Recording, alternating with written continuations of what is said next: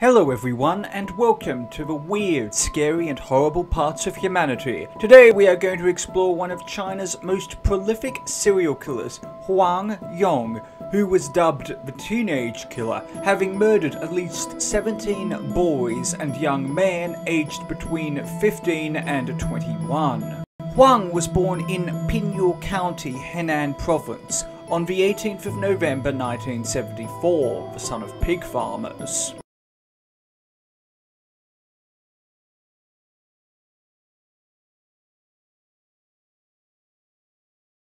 Following a tour of duty in the People's Liberation Army, Huang became a migrant labourer.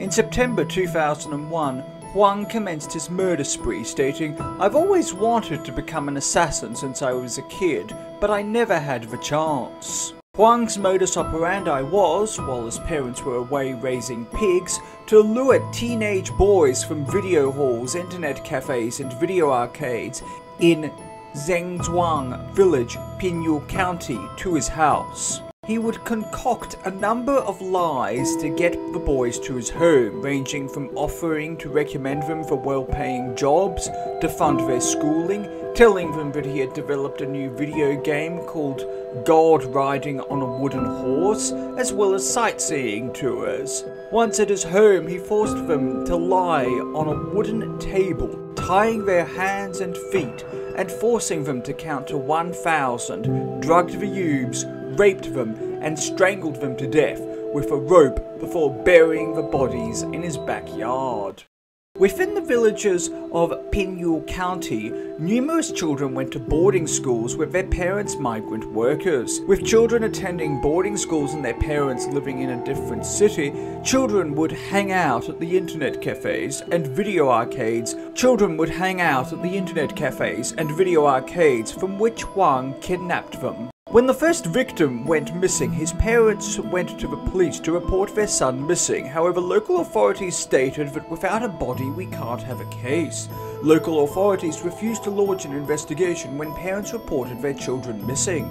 And boarding schools failed to alert parents that their children were not coming to class. Huang got so brazen as a killer that he left 2 cut-off hands and 2 notes at an internet cafe that he frequented in an attempt to toy with police, but was not investigated. Between September 2001 and November 2003, Huang kidnapped 18 boys. In September 2003, frustrated and angry parents went to Beijing, the capital of China, to seek help.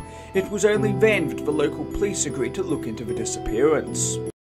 On the 7th of November 2003, Huang kidnapped 16-year-old Zhang Lei.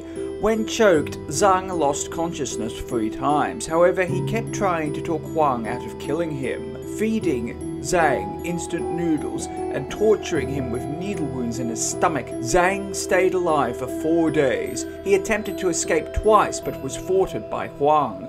On the 4th day, the 11th of November 2003, Huang paced back and forth in his house, muttering to himself, "Kill, don't kill." Zhang then responded, "If you let me go, I will take care of you when you are old." Subsequently, Zhang was released by Huang.